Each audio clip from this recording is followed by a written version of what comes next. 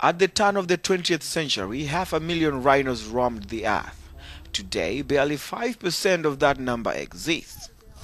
Now, the focus is on South Africa, one of the 8 African countries where rhinos live and where the largest rhino farm is now cutting off the animal's horn in order to save its life.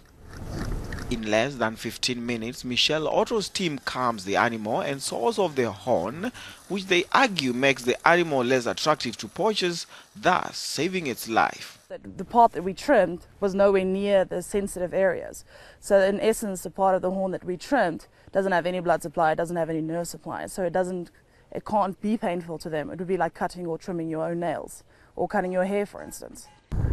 John Hume is the owner of the farm that has 1,200 rhinos, and he says, "What I'm doing here is not sustainable for me. The cost is too huge.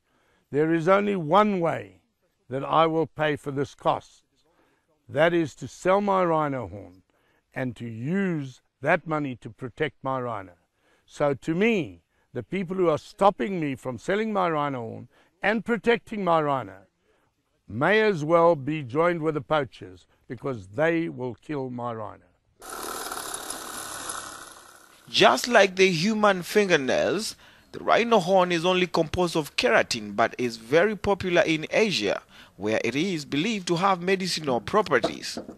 In the black market, a kilogram of rhino horns will set you back $60,000. Nearly 1,200 rhinos were poached in South Africa last year.